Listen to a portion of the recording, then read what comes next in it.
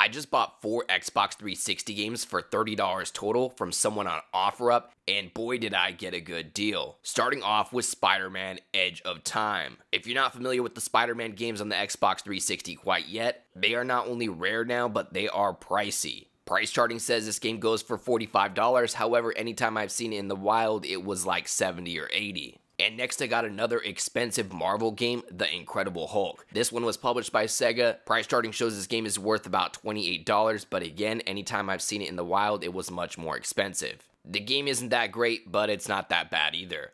Next, we have a pretty rare game on the Xbox 360, the Dreamcast Collection. This game includes Sonic Adventure, Crazy Taxi, Space Channel, and Sega Bass Fishing. And this game sells for about $20. Next, we have FIFA 18. This game is surprisingly worth $25. It's because it was the second to last FIFA released on the Xbox 360. That's why I can't believe